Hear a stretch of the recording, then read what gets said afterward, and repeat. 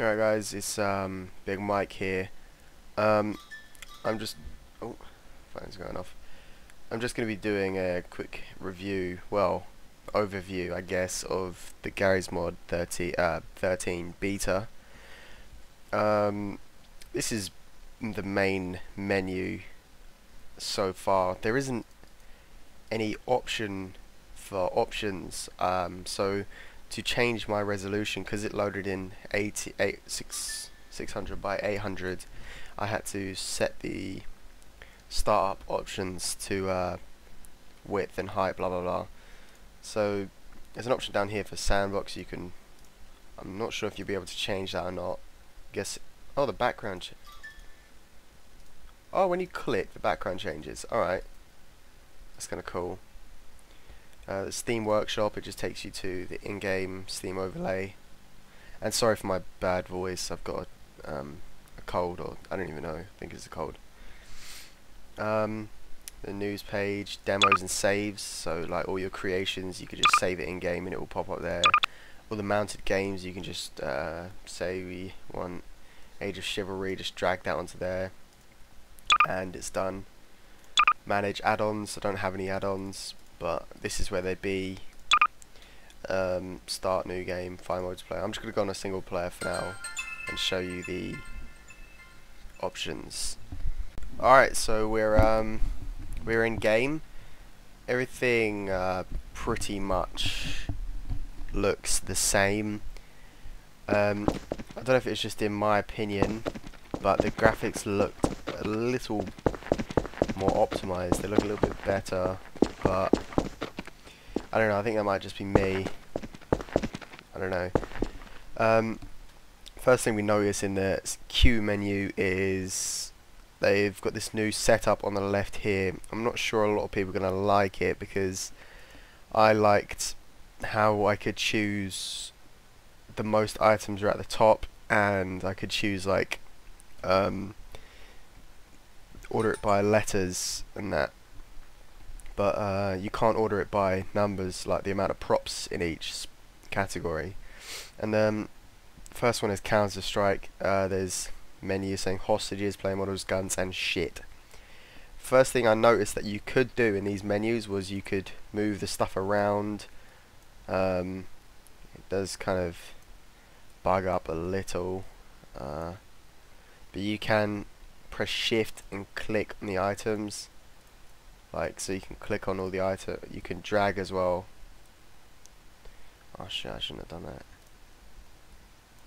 And then put them down back in their respected area. If I want the flash grenade there, I can have the flash grenade there, defuse kit and whatever. And once you've finished, you can also, down here there's a tiny little button. When it pops up, you can click on the thing, like say we go into special effects and we want it to be a female sign. Right, I don't want that actually. A flag, let's have a flag. You just press save changes, and the next time you load the game up, that will be a flag. And I did that previously with a purple and red texture square for useful comic props. Spawning items is the same as usual, but when you click on it, there's a kind of outer line that comes around it. I don't know if you can see that, and when you right click, it goes green around the whole prop and not just the area in which you're clicking. Now there's one thing I noticed with tool guns, like say we're so we get a hover ball, and I was spent about 10 minutes yesterday, like 15 to 20 minutes, trying to figure out why the hoverballs weren't working.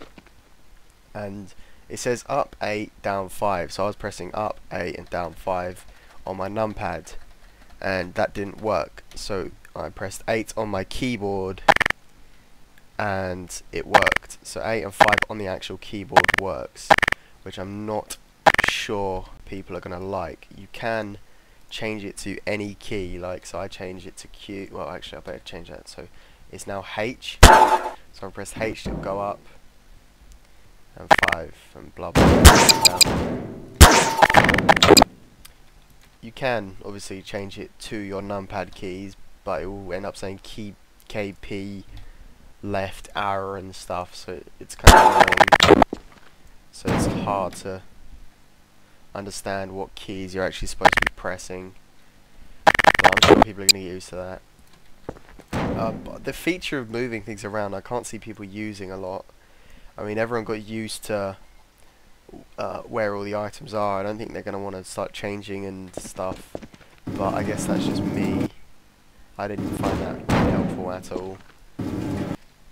But stuff is pretty much the same. There was also another thing that I did quite like say you wanted to have a pole and you didn't want to get the upright tool, you could press the C button, and when you hover over the key with the prop with your mouse, you can right click keep upright, or right click and remove.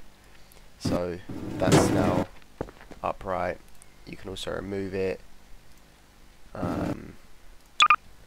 And there's drawing, so you can show the FPS.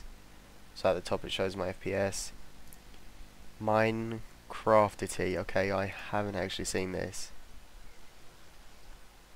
Not sure what it's doing.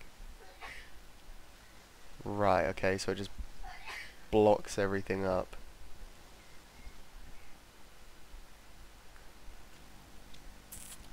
I'm not... Right, that's kind of a weird feature. I didn't actually notice this before. Just turns everything into block. I think it's kind of like a texture overlay or something, but I don't like that. Turn that off.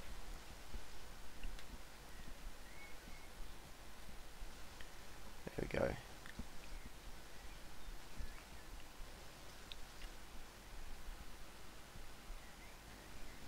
There we go.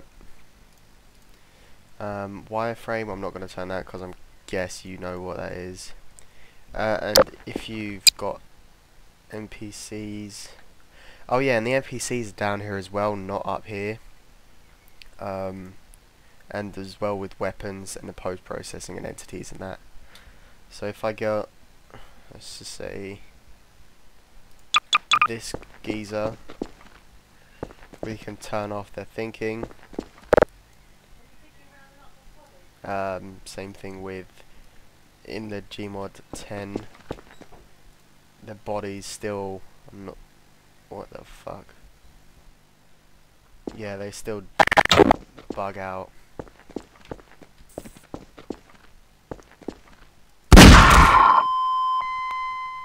When it comes to doing stuff like that. Another thing that I did see, well, they'd have to get it to work, but under entities there's Half-Life 2 weapons. There was the Annabelle. I don't know why I just got a massive FPS drop there, but you can get the Annabelle now, and when I go to pick it up, it just clusters it at 357, like, so I don't actually have the weapon anywhere, which is kind of annoying. Get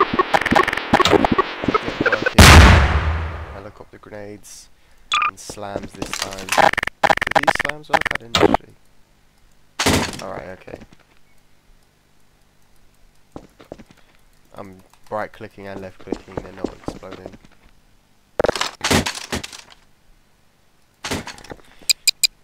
I don't know how they work.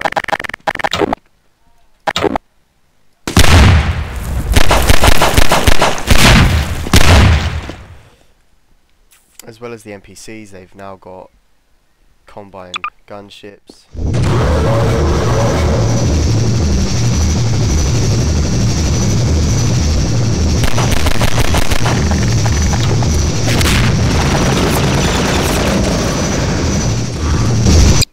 They got striders. Everything seems to be loading quite quick. They've got roller mines,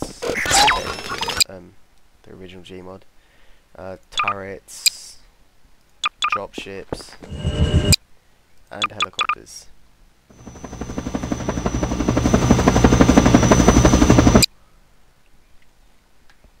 that's pretty much it. I mean, they haven't added a whole lot of new things which I can see. If I've missed anything, please feel free to tell me.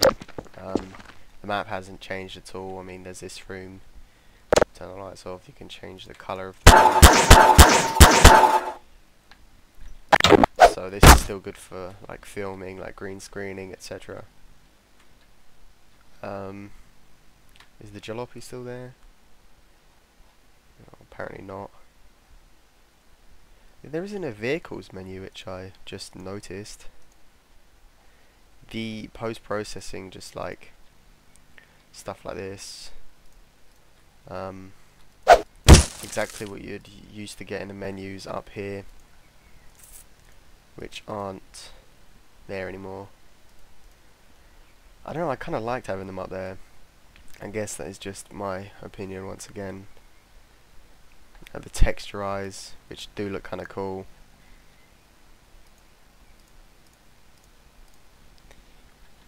Black and white kind of effect. Faggot effect. That looks kind of cool. So yeah, I mean, Garry did say he's still going to work on it. Almost everything's going to be changed. I'm actually kind of disappointed with, well, yeah, I am kind of disappointed with this. I mean, nothing really has been done to call it a new game. I mean,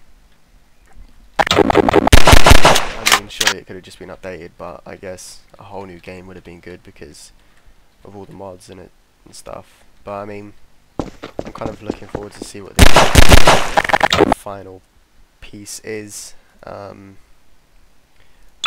I don't know what Xeno Clash is, but I can't spawn anything from it.